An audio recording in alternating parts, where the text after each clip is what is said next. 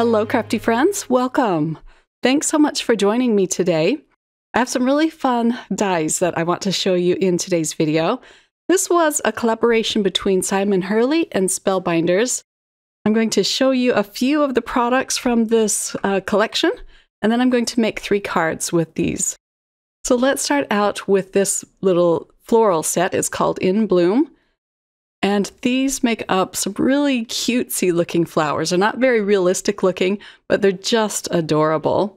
You get 2 different florals that you can make up with this set, and then you get some greenery. The next set is called Everyday Sentiments. These are a nice size to put on your cards. I'm going to show you all of the words cut out in just a minute. So this is a really nice set to have in your stash, and of course it has the shadow dies that you can put behind them if you'd like. And then last I have the Brilliant Butterflies. I have a few sets of butterfly dies in my stash already. I like using butterflies on my cards, but they're not one of my favorite things to put on my cards. However, I have to say that these create the most dainty and delicate looking butterflies. Let me show you. I just love how these are designed. It's hard to tell what they look like when all you have is the die. So once I started cutting these out, I was just very pleasantly surprised with how gorgeous these are. Let me show you one close up. This one I cut out with some dark plum colored cardstock. And then most of them I cut out with black. But I also cut out one with a forest green. But just lovely butterflies. And here are the sentiments. So they say, happy birthday. Let me find the happy, here it is. Hugs, thinking of you. And then we have a hello, thanks, and then you even have a thank you. And and we also have love, which you can use love you. And I cut them out with white cardstock and glued them onto black cardstock, the shadow piece. So those, I just love the shape of those. Okay, so let's start out with the floral pieces. Here they are all cut out, and they're very simple to put together. One flower is going to be pink and the other one kind of an orangey yellow. Before I start gluing these together, however, I want to add a little bit of ink or blend on a little bit of ink to these blooms. These also have some really pretty etched detail to them. And then you get some leaves, you get a stem, and a leaf that attaches to the stem. Okay, so let's start out by adding some darker pink to this light pink cardstock. This step is unnecessary, but I think it does add a cute factor to it. But if you just want to put them together as is, it's going to look adorable no matter what you do. Okay, and then I have a darker piece of pink cardstock, and I'll add some ink to that one as well. I'm using some Simon Hurley inks, and I love these. I've had my eye on them for a while, but they are really exceptional inks. They blend so beautifully and smoothly. And I really love the colors. I don't have all of the inks yet, but I'm going to start collecting all of them. I'm going to glue everything down flat. I'm not adding any foam squares or dimension. Ever since I watched Christina Werner's video about mailing out envelopes, I'm more conscious about making sure that they're going to go to the recipient without any problems, and making sure I have enough postage on them, making sure they're not thicker than 1/4 of an inch, which a lot of my cards are really thick, and that will be more expensive to post.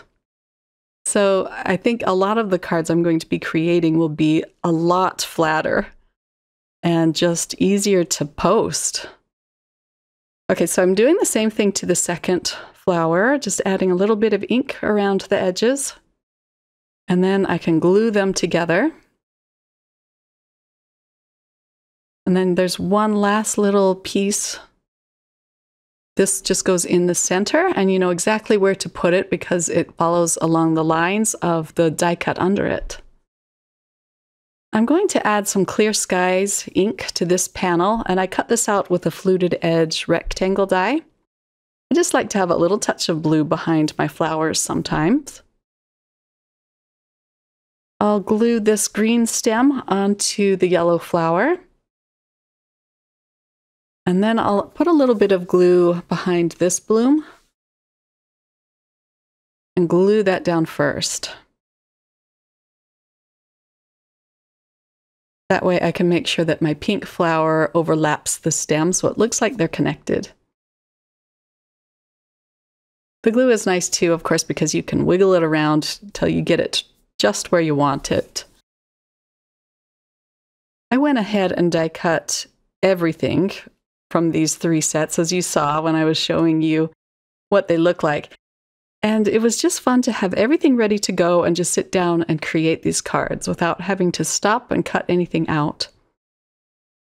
Last, we'll put down the sentiment. And I'm just going to tuck this in between the flowers. I'll add a few more leaves. And this is a very flat and easy card to send out into the mail.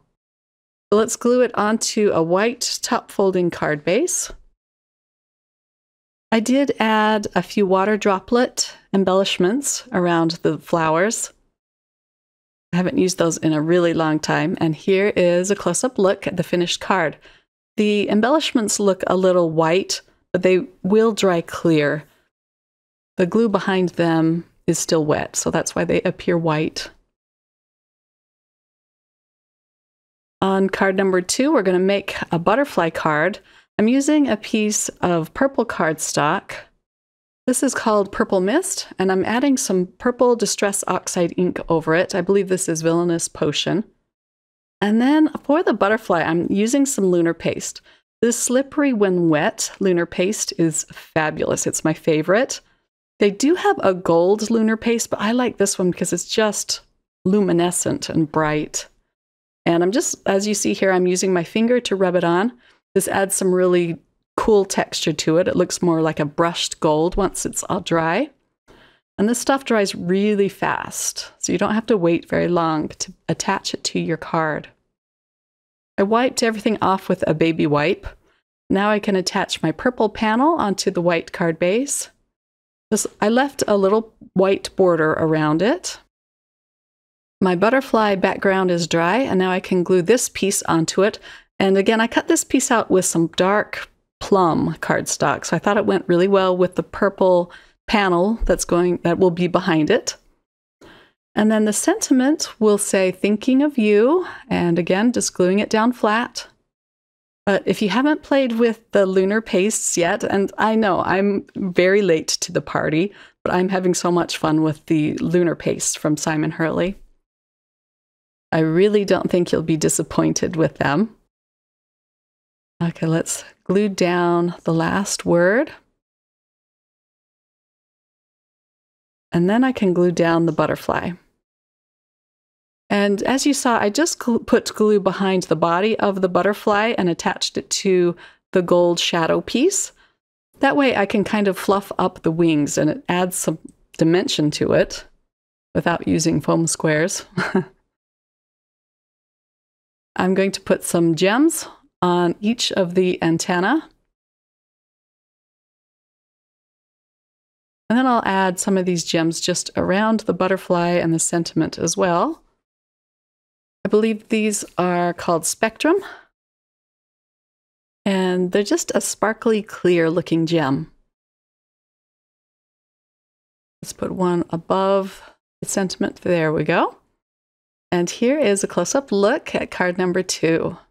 Just look at that gold shine. So pretty. And again, that butterfly is just exquisitely designed. So beautiful. For card number 3, I'm going to start out by doing some stenciling with some black Distress Oxide ink. This is called Black Soot. This stencil comes from the wonderful Tulips stencil set.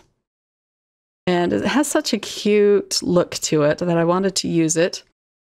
I'm going to use some more Black Soot ink and just kind of smear it around, make it look not so stark.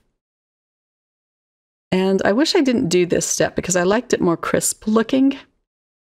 I wasn't liking how this panel was turning out, so I thought I would just keep adding stuff to it. I'm adding some bleed-proof white from Dr. Phil Martin's. I love this stuff. Such a bright white. I'm just flicking it onto the panel, and I started liking it better after this. And now for the butterflies, again, I'm just gluing the bodies down so that the wings will have some lift to them. I really love watching artists on YouTube that do the collaging, and they just keep adding element on top of element on their cards. This looks so stunning. I'm not the best at that. I guess my cards have more of a clean look to them, but I sure love that collaging look. I wanted to add a little touch of color behind the butterfly's wings, so I pulled out some inks to do this. I probably should have done this before I glued the bodies onto the white outline piece, but I'm just gently lifting up the wings, and it looks blotchy when it goes down, but the black part of the butterfly just covers it up perfectly. You won't even tell that it's blotchy. And I didn't bring the color all the way out to the edges because I wanted it to remain white. I just wanted just a little touch of color. Now I can glue down the butterflies. I'm trying to fit all 3 of them on this A2 sized panel. And all of these butterflies I cut out with black cardstock. I'll glue the largest one down next. And then I was glad that they included a teeny little butterfly in this collection. So it's going to fit down perfectly at the bottom here. Last, I'm going to glue the sentiment on, and this is where things started going really, really wrong. I thought my spatters were dry, and for the most part they were, but do you see that big dot on the left of the card? That wasn't dry, and you'll see here in just a second what I do. So far so good, and then I put my thumb on it and I just smear it across my panel. So I had to redo it. I tried dabbing it up with a baby wipe, and the panel just started peeling. So this is a redo, and I didn't go over the stenciling with black ink, and I like that much better. It looks more crisp. Here's the first panel, and you can see how bad it started peeling when I started dabbing up that blob or that streak. And I also changed the sentiment so that the background was white and the words were black, and I like that better too.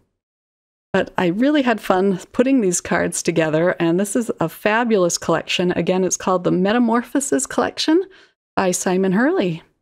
I hope you enjoyed this video today and were inspired. I'll have all of the links as usual in the description box if you want to check those out. Have a wonderful crafty day, my friends. Bye.